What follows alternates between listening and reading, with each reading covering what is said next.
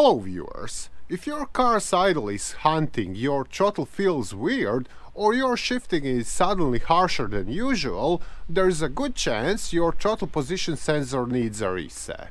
Today I'll walk you through exactly what the TPS does, the symptoms of a bad calibration, and 3 different ways to reset it, depending on what vehicle you have. Stick around, because your car might only need a 2-minute fix.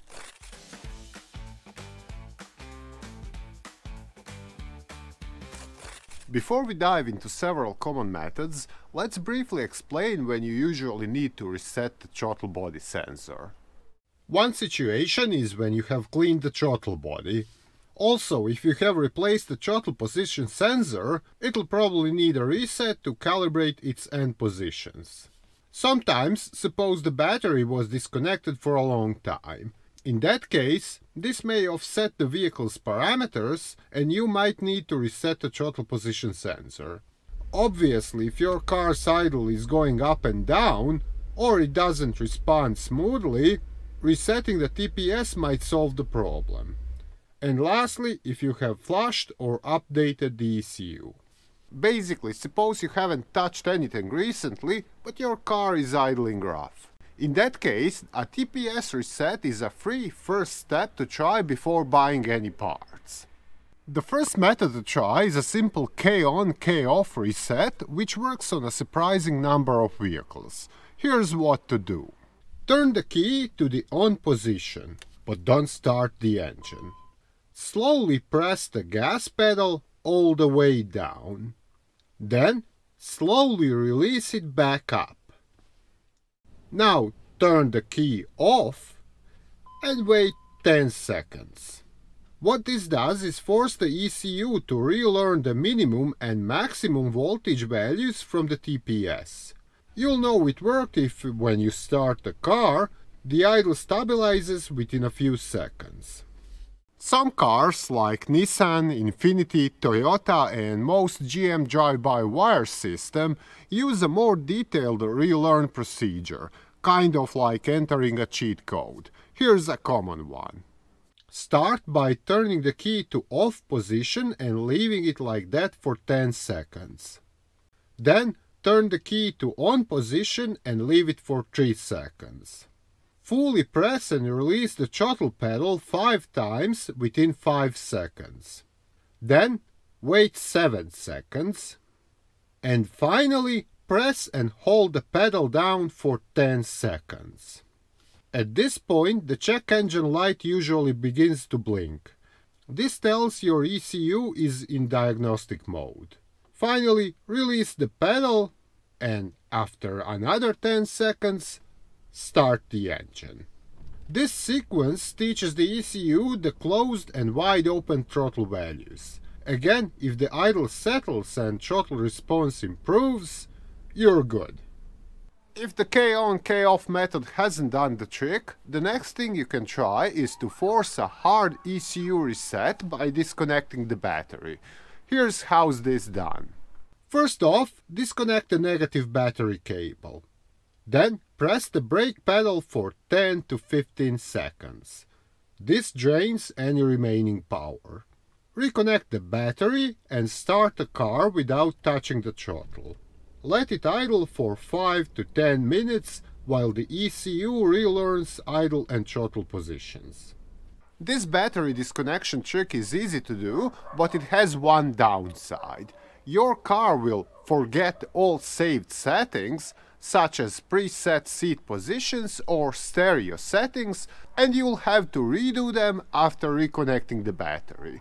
Also, if your head unit has a code, make sure to have it, as you'll have to enter it after the reset is done. While the 2 previous methods tend to work on a bit older cars, modern vehicles usually require a scan tool for resetting the throttle position sensor. The procedure is simple, assuming you have the right device. Cheap OBD readers won't do the trick here. Instead, you'll need a more powerful, so-called bidirectional scan tool, which has a throttle learn, idle relearn or TPS reset option. What you do here is the following. plug in the scan tool into the vehicle's diagnostic socket, which is usually located under the steering wheel. With the diagnostic tool up and running, select your make and model. Navigate through the menus until you've found the ECU or powertrain, and then select Special Functions. Within this menu, find an idle relearn or similarly named feature, run it, and let the diagnostics do its thing. The ECU automatically sweeps the throttle plate and stores the correct range. Once completed, disconnect the scan tool and turn on the engine, which should now be idling steady. In fact, this is most reliable and many times the only viable way to reset the throttle position sensor in vehicles from about 2010 onward. Before we continue, let me know in the comments which of these methods worked on your car, and don't forget to write the make and model. Now the following question is, why does the throttle position sensor need to be reset in the first place? The throttle body controls how much air is going into the engine, which ultimately determines its speed. This is done by a plate inside it, which opens up when you hit the throttle and closes when you release it. The car's ECU, however, must know exactly how much the throttle plate is opened to correctly adjust the air-fuel mixture for optimum performance. And that's where the throttle position sensor comes into play. It tells the ECU at which angle the throttle plate is at any given moment. The problems start when sensor's readings become slightly off for one reason or another. For instance, it may be telling the ECU the plate is slightly open when it's almost fully closed, causing bad idle or even stalling. Or it could be showing the plate at a different angle that it actually is, which usually results in poor throttle response and overall drivability issues.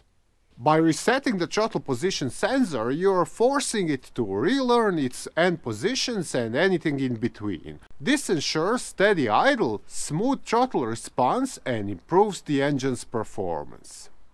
Lastly, what if the TPS reset hasn't solved the problem? Well, in that case, you're going to have to dig deeper into it and do some additional work. One thing I'd suggest is cleaning the throttle body. It might be dirty, covered in carbon buildup from the inside, which prevents it from operating smoothly. The procedure is simple.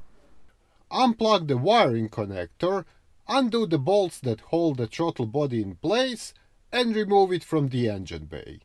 Spray the throttle body's internal surfaces with carb cleaner. Several short bursts should be enough.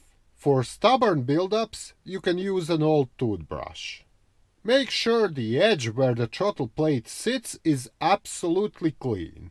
Let it dry for 10 or 15 minutes and then refit everything back. Fire up the car and perform a TPS reset if needed. In fact, we have a separate, detailed video on how to clean the throttle body, where the whole procedure is explained step by step. Other issues that can cause stalling and rough idle include vacuum leaks, fouled spark plugs, and bad coils, so these are some of the things you can also check. So there you have it. That's how you can reset the throttle body sensor and stop the engine from acting up. If one of these methods has helped you, make sure to hit that like button and share this video with your friends. On the other hand, if you're having some different issues with your vehicle, check out other videos here on this channel or visit our site mechanicbase.com for more detailed repair guides. Bye!